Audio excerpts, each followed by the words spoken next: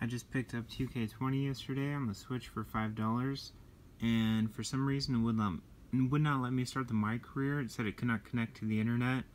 So I went on YouTube and Google, and a lot of people were saying watch the credits. They were saying start a game. They were saying a bunch of stuff that waste a bunch of time. They were saying go and register your email and a bunch of stupid stuff.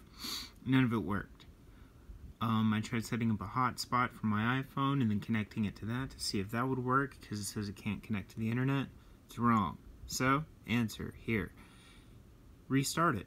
Restart your Switch, and you'll get prompted with a screen, and it says yes, you accept these terms because it's connected, which you wouldn't have seen before, and then you start it up and you'll get some updates, and that's where we're at.